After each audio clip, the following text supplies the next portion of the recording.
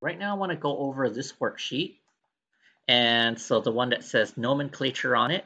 Though I already see a typo on this first one, that should be AL2S3, but that's okay.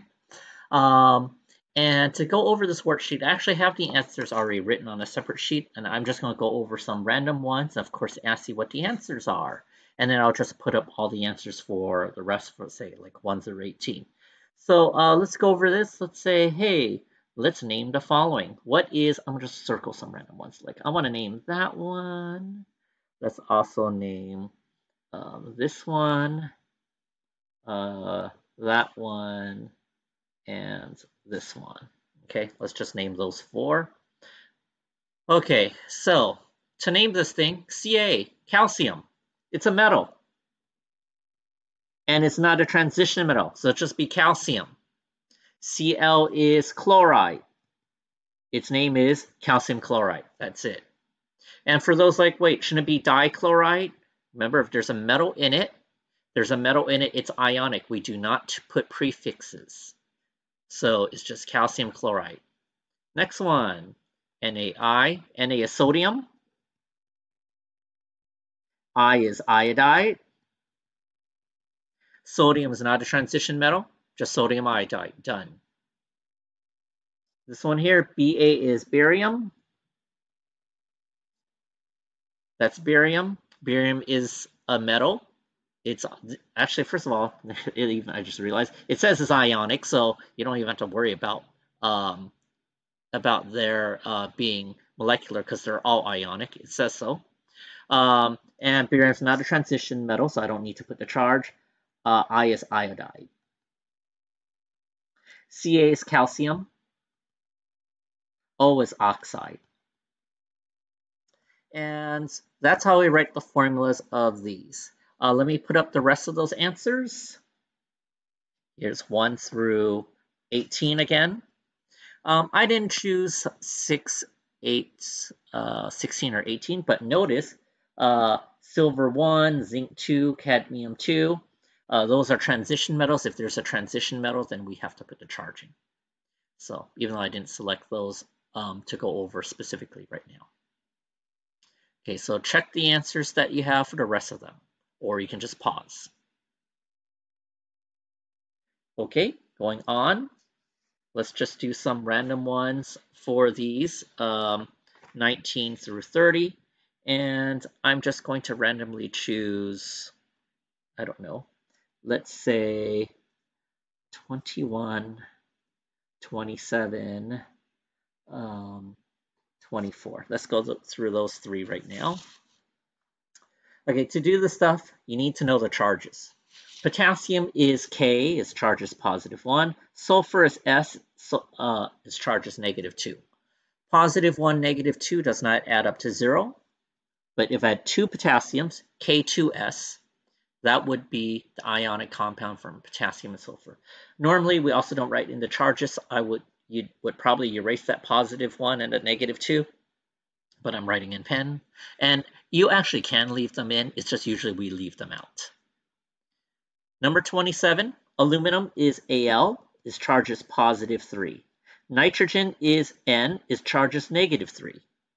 Actually, I think that's it. +3, -3, we're done. That adds up to 0. So just ALN. Number 24, cesium. Cesium is CS, and the charge of cesium is +1, like all alkali metals. Sulfur's S is charges -2.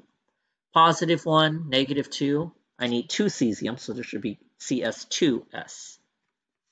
So that's the answers for those 3. Let me put up the rest of them. Again, I have this already done. Here are the rest of them. Potassium, +1, iodine, -1, just 1 to 1. Zinc, +2, bromine, -1, so ZnBr2. I wrote, again, the charges in pink here, but again, normally we don't write in the charges. So like sodium, sulfur, Na2S, sodium +1, sulfur -2. Okay, so check the rest of the answers. You might need to pause because I'm going to go on.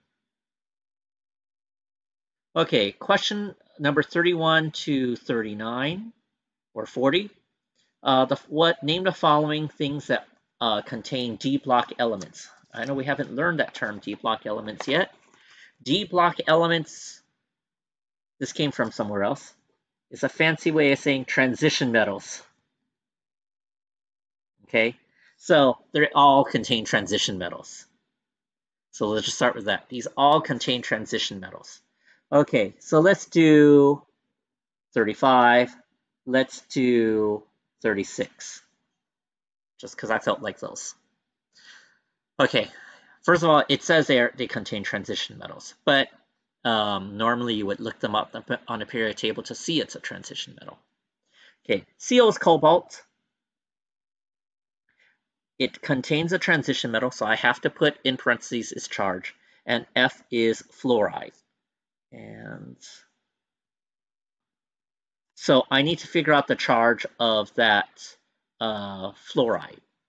Okay, so I'm going to actually write it bigger down here.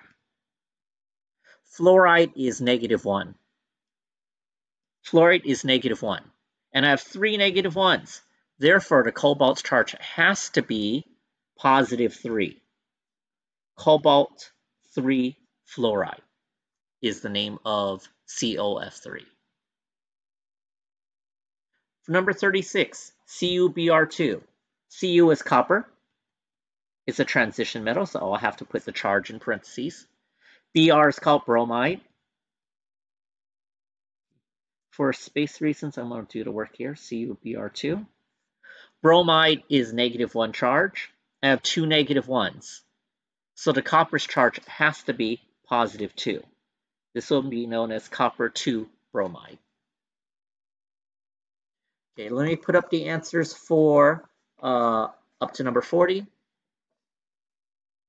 Here are my answers for 31 through 40. I kind of put the charges, even though some was a little blurry, above.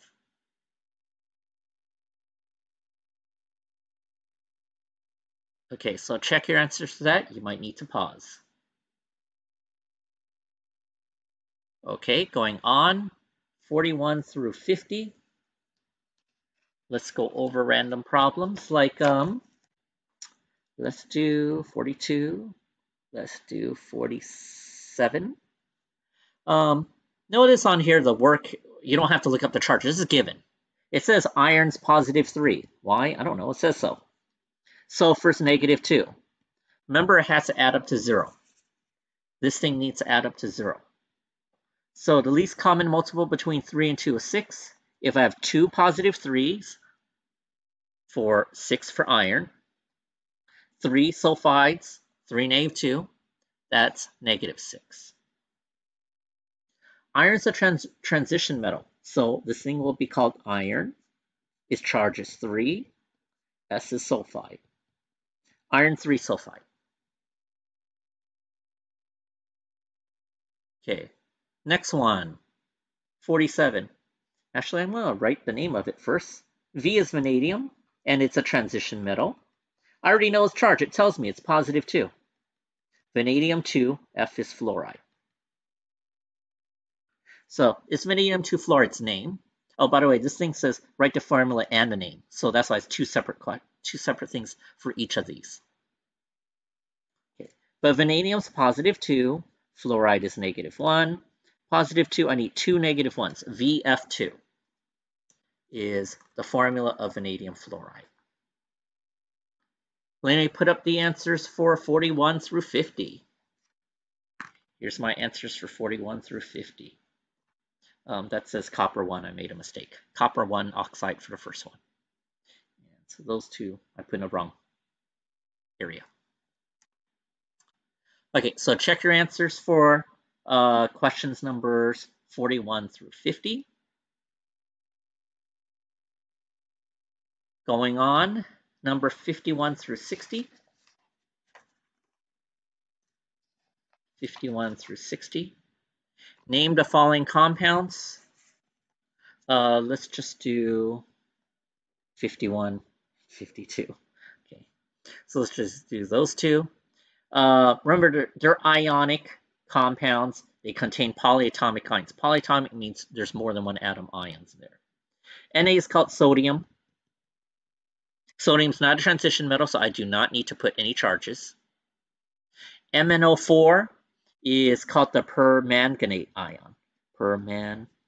I think I spelled it wrong, but whatever. Permanganate. Okay, G-A-N-A-T-E. Okay, permanganate. Permanganate ion.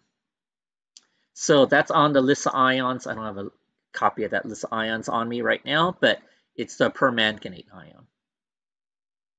Ba is called the barium ion. OH is one of the polyatomic ions called the hydroxide ion.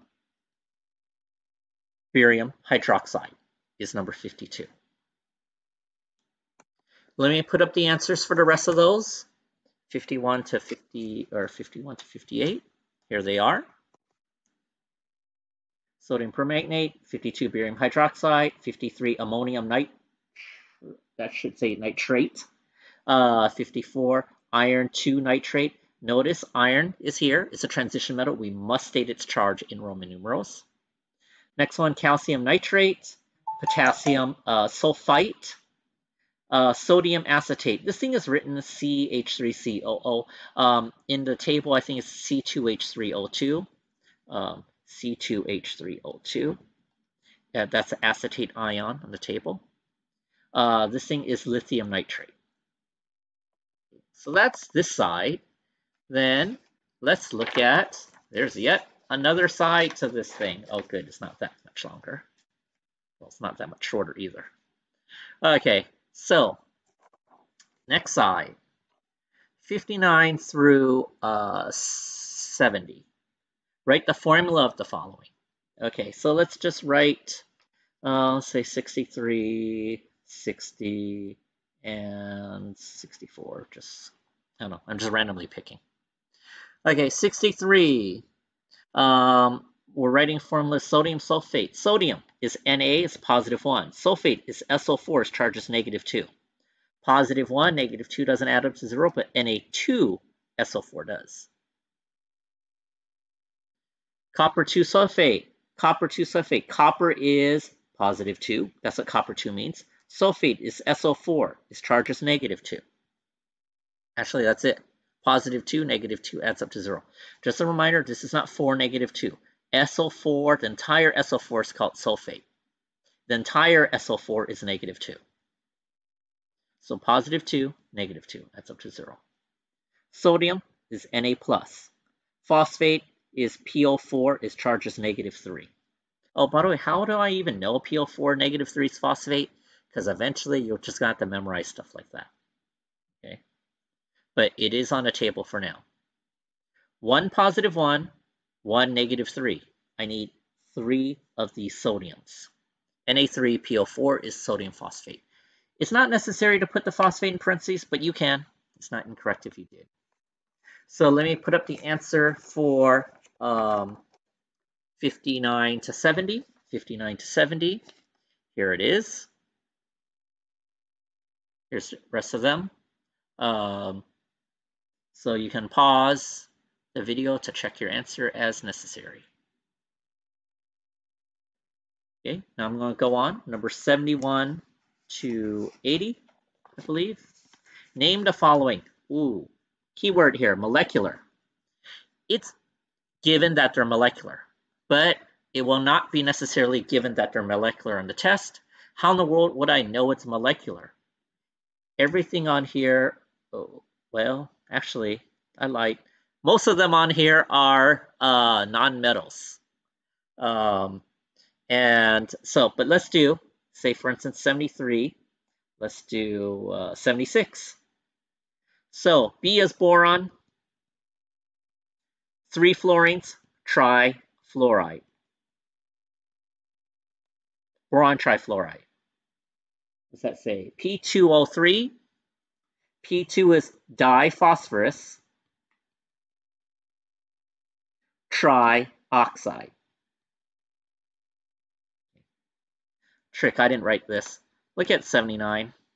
Mn is some metal. It's not molecular. I didn't write this thing. So this is not even molecular, it's ionic. Manganese is a metal, and manganese is a transition metal. So if I did this, I need to figure out, well, chloride's -1, therefore manganese is +3, and this would be manganese 3. That's a 3 chloride. Okay. I didn't write this. They're kind of tricking you by putting metals in this. In fact, 78, 79, 80 have metals in them. And again, I didn't write the thing, so there's metals in this stuff. Okay, but putting up the answers for 71 through 80, here they are. And again, sorry, I didn't write the thing. Trick question for 78, 79, 80. They have metals in them. Metals, metals in it makes it automatically ionic. But everything else, you just say, hey, 2 nitrogens, 1 oxygen, 1 silicon, 2 oxygens, and so forth. So check your answers, 71 to 80, though 78, 79, 80 are trick questions. They're not molecular. Going on, 81 to 90. Write the formulas of these things.